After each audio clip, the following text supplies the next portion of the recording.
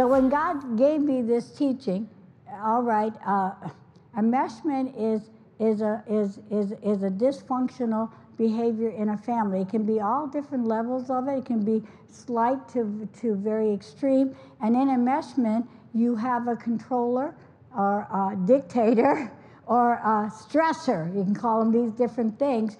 And so you have to conform to that controller. And so Jesus set us free. That is a picture of the old covenant where we were under control. And Jesus set us free from that. And now we're in the life of grace. And so in the life of grace, Jesus, we're free. The Bible says, stand fast in the liberty wherewith you are set free. You're free to have your own choices, to have the feelings you think, and have your own thoughts in the kingdom of God. But in a mesh environment, you're not allowed to be who you are in Christ. You have to be who the controller or the dictator says you have to be. And you have to feel what they say you have to feel, and you have to make the choices that they say you make, or otherwise there is abuse that's a part of that. Either verbal abuse that happens, or emotional abuse, or physical or sexual, but there is abuse because they expect you to totally surrender. And this is adult children to adult parents.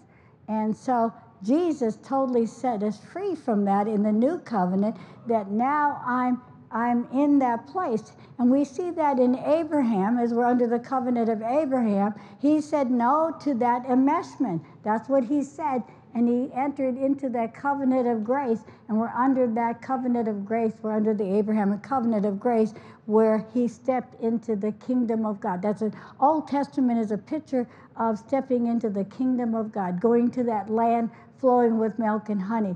And we know that Paul in Philippians 3 said no to enmeshment, him himself, and he said yes, totally. So now in the new covenant, we're to be 100% in the kingdom of God. And that's what we're supposed to be. And so we saw Paul making that decision. I'm going to be 100% in the kingdom of God. And so that's what we're saying. God is for family, but he wants us to be a healthy family. And then when I say no to those ungodly ties and those fears and that control, and I embrace who I am because I am born of the Word of God. And I humbly accept that. And I embrace that as my identity. As Jesus said, when you see me, you see the Father. Well, we get 100% connected to the Word, the new person we are. The old person does not exist anymore. And it has vanished away because I've come into the kingdom. And when I'm 100% in that when they see me, they see Jesus. They see that he already totally completed all the work that needs to be done so that I can live a stress-free life in the kingdom of God, and that I'm now a receiver of what he's done. I'm in what he has done in his works, that it flows through me. And so this is what we have to do, is coming into our new covenant of grace. And that's what God is saying, and leaving that old life of the addiction. Everybody comes into the kingdom, even though you think you don't, you do, with something of the old nature that needs to go in your life. That is an addiction in the soulish realm, because in the realm of enmeshment, you are soulish. That's what the medical science calls it, and that's what God said in the dream, is that you, in enmeshment, your soulish realm is totally controlled. And we need to stay in our liberty in the new covenant, right? Of our freedom to be who God made me to be able to make choices that I, in my own self, am free to make, and to have the thoughts that I have thought to have. Right or wrong, I have liberty in the kingdom, right? Hallelujah. Of course, I decide to choose God's thoughts, but I have the freedom to choose that. Praise God. And so we see, now just a quick review here, is that we see that in Jesus' life. He was 100% God, but he was 100% man. And so we know in Mark chapter 3, he was out healing the sick, raising the dead, praying for people, and casting out demons. And so the religious crowd said, he is demon-possessed. Well, it says that his mother heard their comments, and so you know that Mary knew he was the Son of God, but she maybe apparently felt like she was relieving the religious crowd that he was going the wrong way, and he was demon-possessed. And of course, the brothers were not believers. It said they didn't believe, and so they decided to go get him and take charge of his life. Well, what happened? Jesus, 100% man, said no to enmeshment.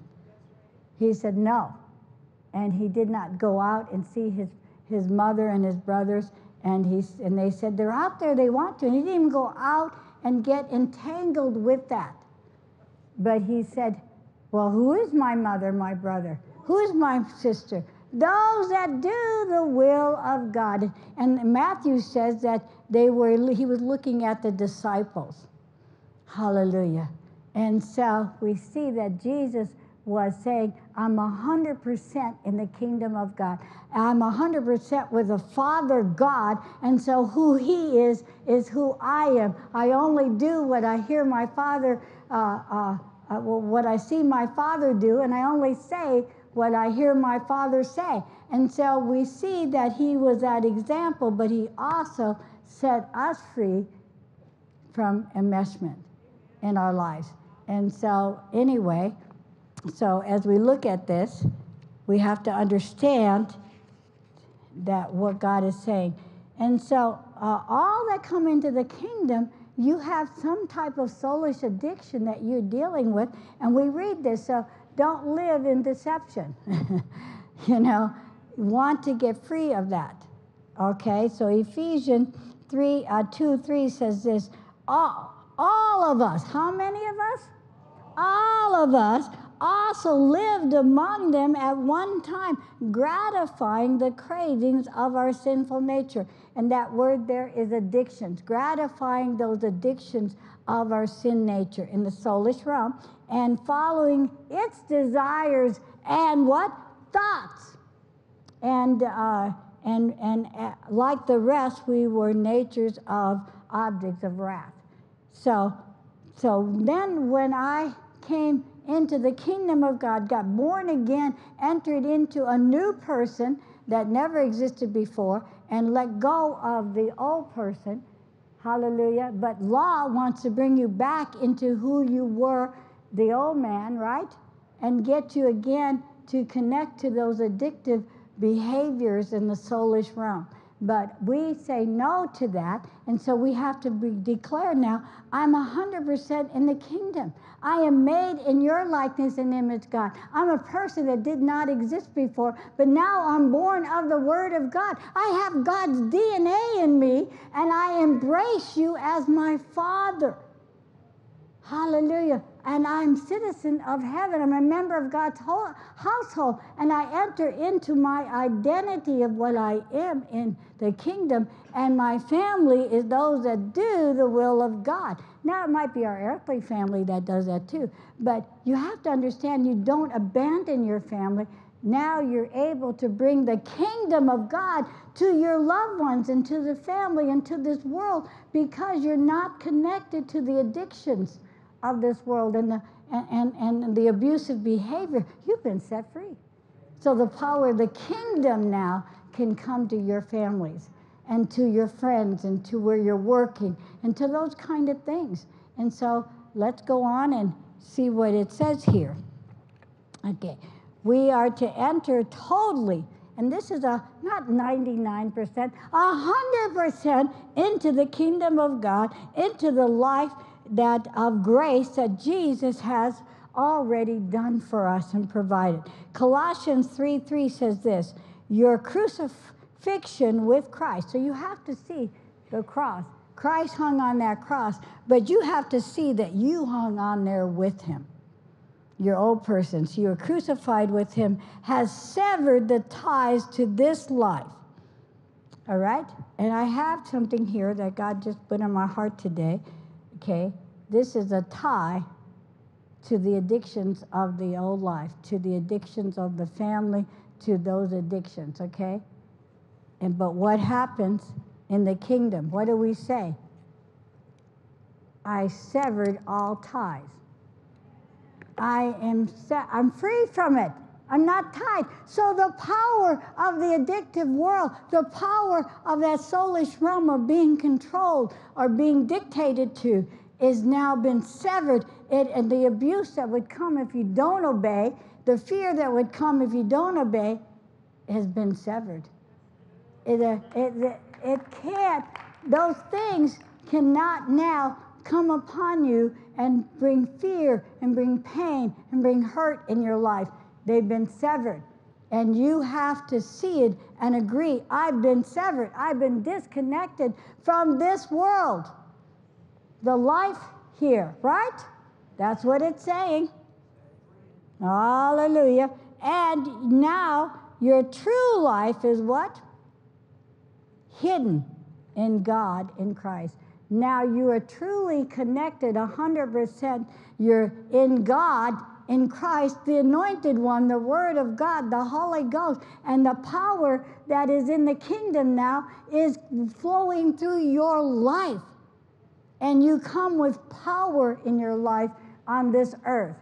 You see miracles happen. You see healing happen. You see the lost getting saved. You see you're able to bring the love of God to dysfunctional behaviors.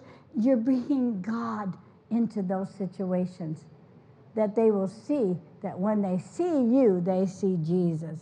Praise God. It goes on to say, hallelujah. So we're tied to God in Christ, and that is the life and life more abundantly now. The resurrection abundant life that he says we enter into is flowing through you. And now because you severed, the enemy cannot steal in your life your joy. Hallelujah. You cannot kill and cannot destroy in your life. You've been severed from that. You're free to bring the life of God in situations now. And so it goes on to say this in 2 Corinthians 5:15, and we've heard this, but it's so important to now visualize this and what this means. Therefore, if anyone is in Christ, being in him, he's the head. He made covenant with the Father God, and so covenant's between him and Jesus, and we have a blood covenant now, and he's the head and I'm the body, and I'm in him. I'm connected. The Word, and it's over me, and I'm a new creation now. I need to find out. I need to embrace that new person that I am, and let the Word show me who I am in Christ, that Word, and what is my identity in it, and what is my destiny in it. Oh my goodness. I mean, I get so excited about this. And it goes on to say, all things have passed away. I've been severed from them. I see it's done. It has no power over me. I put faith in it. It's gone. And all things are now become new, 100% connected to the kingdom of God. Colossians 3:4 says this, and as Christ himself is seen in who he really is, so you really will reveal who you really are. So you'll see him. The Bible talks about it as a mirror. When you're totally connected to him, you see him as he is. Then it reveals to you who you are. Oh my goodness. Hallelujah. And it goes on. So we see we're in the covenant of grace, the new grace that we're entered into his rest. And it goes on to say, for you are now one with him in his glory. Oh, this should excite us. And then Colossians 3:11 says, for this new creation life, you're new, it's exciting, new life. Your nationality makes no difference now. Let it go. That's what God said, let it go. Okay? Nor your, I can't say that word, that's okay, so I'll say what it means. It means your culture and your traditions. Doesn't no more. Your education doesn't matter. Your economic status is not important. They matter nothing now in the kingdom of God. It's all about Him and what He's given us and what I receive from Him. And for it is Christ that means everything now as He lives in every one of us.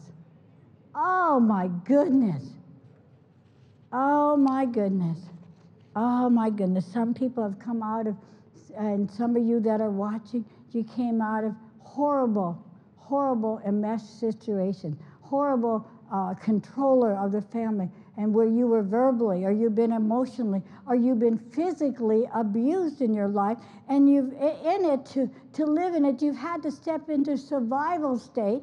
Don't harm me, don't hurt me, I'll do what you want. I'll let go of me and who I am, and I'll just become who you want me to be. That's what's happened to so many people, but they come into the kingdom and they're still bringing that in and they're still living in that. God gave this message to set His people free. So, we go into the codependency comes out of enmeshment. Every addictive behavior of the soul comes from the foundation of enmeshment. So, in codependent, it is this. It's always a symptom of abandoning your inner person. You abandon that, and you come into the kingdom, and you abandon the inner person of who you are in Christ. You disconnect from it all. And so you neglect it because of the abuse, of the fear of abuse, because you don't know that you need to sever it and let it go, and don't have faith in that old person. Don't keep going back and reliving that old person. It doesn't exist anymore. And let it be gone. But what the Holy Spirit shows you, that you have some garbage and junk in your life, let that out of your life. Don't let that garbage control your life, right? And so this is what it is. This is the behavior that you should only be in emergencies, okay? And this is it. Let's say in an emergency, a killer comes into the house, and he's threatening to kill everyone, all right? So what happens in an emergency that God created us to be, we comply, we surrender, we submit. Just don't hurt me. I'll do whatever you say. I'll be what you want me to be. And that is the state that we go in, and it's called survival state. But guess what? A person that's lived in an extreme enmeshment, there's all different signs of it that we need to be free. Of course, we totally connect 100% in the kingdom, then we're totally free from any ties to the abuse of this life, okay? The enemy has no power over your life. But a person that is in that state and come from extreme abuse, or even whatever, that has been an enmeshment home, they lived. This is normal for them. Every day they wake up in a survival state. And they come into the kingdom, and who are you? I don't know. I've left me. How can I be a wallflower? How can I just submit to everybody around me? And please don't hurt me, don't abuse me. I'll do whatever you say. So they're not led by the Holy Ghost. They're led by the fear of the survival state that they haven't let go of. Let go of it. Just can't say, no, I want that gone out of my life. I reconnect to who you made me in Christ Jesus, and I'm 100% in the kingdom, and I'm going to be led by the Spirit of God and not the fears of abuse. And so that codependent is a state of survival. And it's because you've left you. That's what it is. And so in codependence, of course, we lost our inner person. We left who we are in Christ Jesus because we didn't know how to get free of the attacks of the enemy, of the abuse that the enemy brings to us. And so we have to see we're severed. I'm 100% in the kingdom. I've let go of my culture. I'm a member of God's household. My family is those that do the will of God. I'm in, live and move in His being, and I'm 100% connected to the Word of God that is able to save my soul. It's not our spirit we're worried about, it's our soul. Our soul is what needs to be totally connected to the Word. Our spirit is already, it's fine. So in a codependent state, you don't see into the invisible, the unseen of the kingdom of God, and you're not creating because you're living in fear and living out here. Please don't hurt me, don't, And so it says here, seeing into the unseen, because the Bible says we don't look at what we see. We look at what we don't see. We look at the Word of God. What we see is temporal, but what we don't see is eternal. And so in codependent life, that person can be, even though they're in the kingdom, they don't see into the unseen, and the invisible, and that helps us make right decisions by the Spirit of God. There is no such power that there's no, they don't live in the power that is in the invisible. There's power in the kingdom and in that visible, because faith is this. Faith steps into the unseen and the invisible, and it's already now. It's already done. And I live not by what's happened out here, not by any sickness, disease, not by any emotional attachment to the abuse or the soulish realm of enmeshment. No, I've cut those ties, and I step into the unseen where there is no time in faith, and I call forth what God says I have, who I am in Christ, and I feast on the treasures of heaven. I'm in the life of grace that's already done, already mine. I'm an heir of God, joint heir with Christ. I am, hallelujah, all that He says I am. I have His names. I'm His precious child. He set me totally free. Now, this is important. It is not our big problems that defeat it. It's the little vision we have. And so in enmeshment, and then you get into the codependent life, there is no vision except pain and hurt and tragedy, all right? And so it says the big vision can overcome any problems, and if you have no vision, you have no strength. And so people that have left their inner person, and they're totally connected to the fear of the pain out there, and love casts out all fear, but they're afraid, and they're living in this survival state, okay? They are so overwhelmed by it that they have no power, because they're controlled by the enemy in it all. They have no power to overcome. So turn to your neighbor. This is good preaching. Hallelujah. So they're always guarding themselves from the hurt of the environment.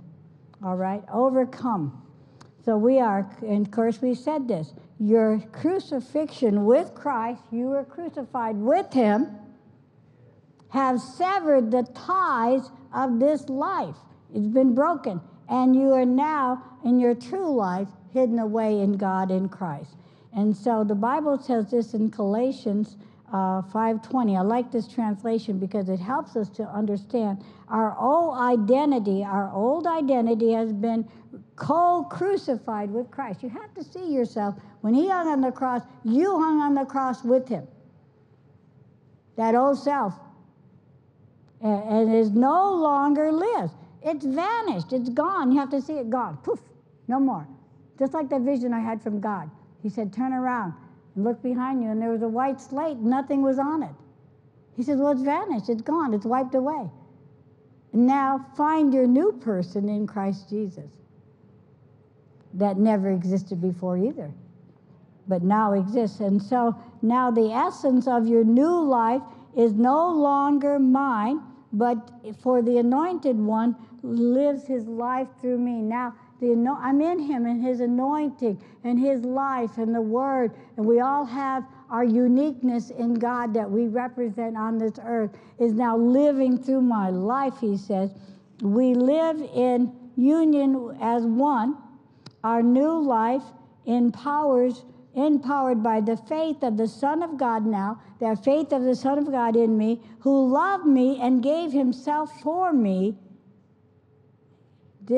dispense his life into mine. Hallelujah. So there's all different ways that the codependent happens. It's whatever, it can be alcoholic addictions, workaholic, drug addictions in a home, and the abuse. It could be a mother or father that is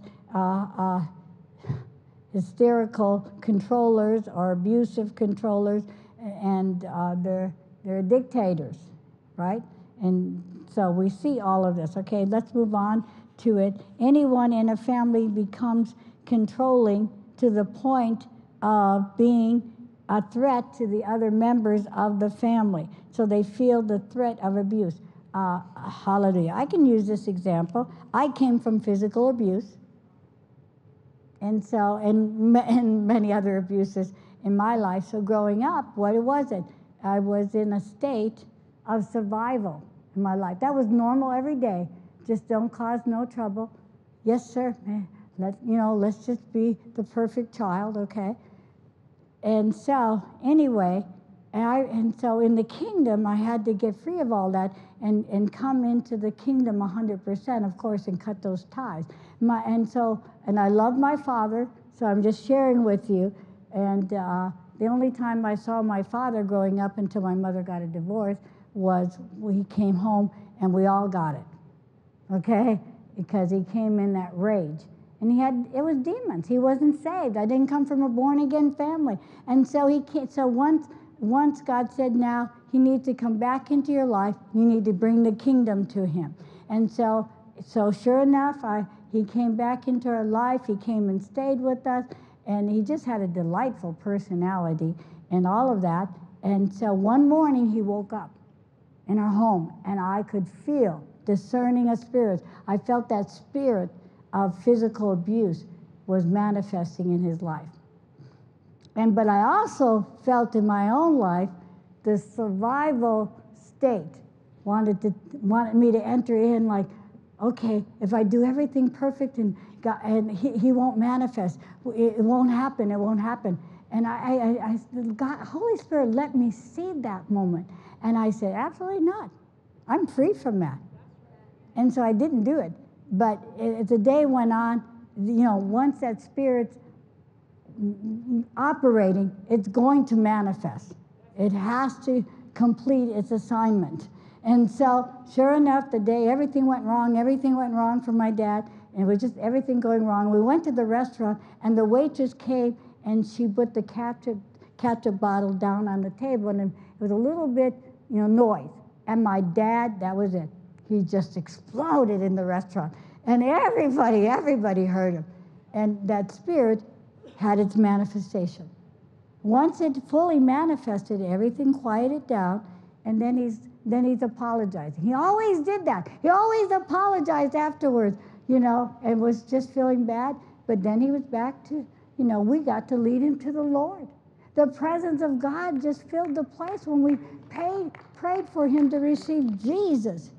But we were able to bring the kingdom to him and the unconditional love of God because we weren't under that. Imagine if I was in that state. I'd have to ask him to leave. Right? I couldn't handle him being there because the fear of being tormented and abused was heavy. When I talk about physical abuse, it was bad. That's all I have to tell you. It was bad. The last time I was physically abused, I was 6 years old, and it was bad. Okay, so move on, but hallelujah. So we become codependent to the stressor, and that's what happens, or the controller or the abuser. And this behavior is called survival state and only used in emergency, but in a codependent state, it becomes the normal everyday behavior. Hallelujah. The normal state of a codependent is survival state, and it's not what God wants us to live in, right? They want me to be done, but I'm not done. So, hallelujah. Just quickly finish. Threats actually occur in that form of abandonment. So because of the threats that happen, you abandon yourself. And what do? The behavior of you leave your inner person, and your behavior is denial of the inner person, totally sever that, the Christ that you're supposed to be living in. You dislocate your dislocation from your inner person. Depression, you depress that inner person because of the fear. You're being controlled by fear, and you withdraw from that inner person, and you enter into people can enter into a implosive anger. And that's the worst kind of anger, because you're smiling on the outside, but you're full of offense and bitterness and hatred towards the person. And that's where sometimes in families, they end up killing their parents, because it grows to the place that it has to manifest. And so we need to sever and come into our new life 100% and be totally free and healthy. I'm able to just so love my family, and see, I've been able to lead them all to the Lord that didn't know Jesus, and most of them didn't, and just one knew the Lord, nobody else did. And we were able to lead Tom's family to the Lord. So Ephesians 4:24, and to be transformed as you embrace the glorious Christ within you as your new life. So you embrace that totally, right? And live in union with him. That's where your life is now, in the kingdom of God. Feasting on, say this, feasting on the treasures of heaven. Being led by your Holy Spirit now, right? And you are now, for God has recreated you all over again in his perfect righteousness. And you now belong to him in the realm of his holiness. So I need to end there. I got so many more scriptures on this, but you got the gist of it. Hallelujah. So let's just pray right now, and let's all just agree with me as we're praying that, Father God, now we sever ourselves from this life.